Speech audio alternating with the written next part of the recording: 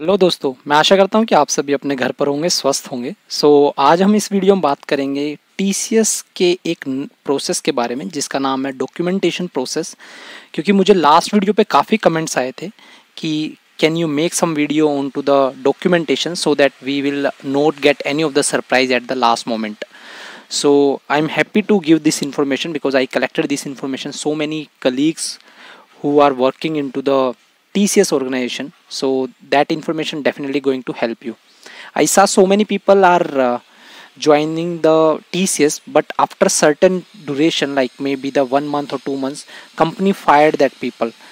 We know that like if any of the document is pending in front of the company, so that company can take the other decision also. So in that case, like company can terminate the candidate. So try to avoid this type of situation and get the full information from this video. So let's start the documentation part.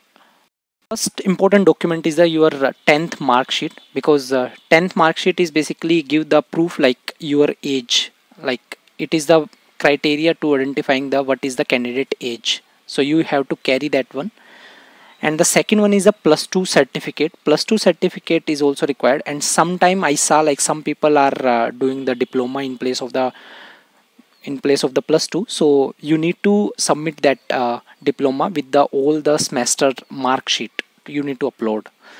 The other one is the graduation, because I saw there are so many cases will come here. Like, so the next document is the graduation. Like in the graduation there are so many combination will come. Like if someone are came from the technical background, so they need to submit their BTech certificate with all the semester, and he is or she is recently passed out, so they will definitely get the provisional certificate from the college. So you need to submit that one on the behalf of your original, because original sometime taking the little bit longer time, 1 year or 2 year. And for the other guy like simple graduation, BCom, BA and all, so they can submit their documents similarly the same way. The next certificate is your experience letter. So the experience letter, again, like whatever the company you work in which you work, so you need to submit all your experience letter, and whatever the your immediate last organization, you need to submit the two things: the your relieving letter. If you don't have the relieving letter, then you can submit your HR emails.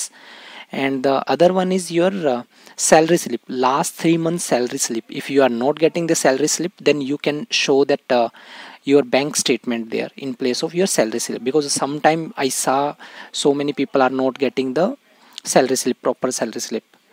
The next part is our Aadhaar card. So sometime we need to, like if someone have the domicile, so they can submit the domicile, otherwise they can submit the Aadhaar card. The next one is the PAN card. You need to submit your PAN card, because if may or may not be you come under the tax as become as a taxpayer, so you need to submit that PAN card. The third one is the next most important document here is the passport, because the passport providing you the universal identification. So the passport is very mandatory document in all of the organization. I'm not talking about the TCS only, but the other organization also. So you need to carry that one, and try to avoid the situation like your passport is going to expire in the next 1 quarter or the 2 quarter. Try to avoid that type of situation, because sometimes the renewal process is taking the little bit longer time. So try to avoid this type of situation also. So coming on to the fresher side, like I know the fresher not having any of the good experience or not having any of the experience, so they having the some experience like as a training experience they gain during their degree. So they can do this thing, like they can submit this training document onto the onto the portal, and get some of the little bit benefit, extra benefit, because you know that like if the person have the experience, little bit experience, so they have the good value as compared to the fresher candidates. So the if you know that company like TCS is providing manage internally 2 year gaps from after the education and your first job.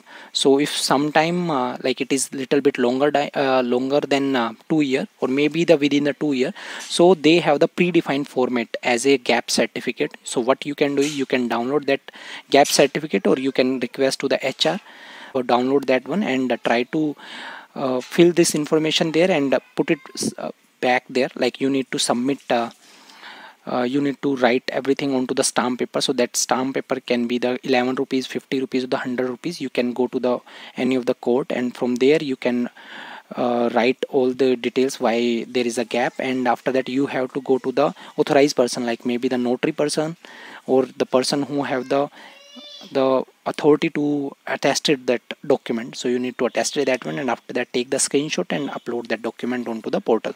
So these all are the mandatory documents. So try to collect all the document before going to the induction or before going to upload any of the document. If any of the document is not, you don't have, then try to make that provisional document. If still you don't, you are struggling with the provisional document also, so it will create the big problem for you, because at the end company need the some of the proof, like you did that type of course or you did that type of training in this particular span, because they are going to cross check this particular span only, like you are be there at that time or not. So that is the overall things. So that's the all about the documentation. I hope you like this information, and if you got or if you need further information related to the any other topic, you can let me know through the chat or through the phone number. I believe most of the people know my phone number, so you can let me know. Thank you so much. Thank you for listening this one.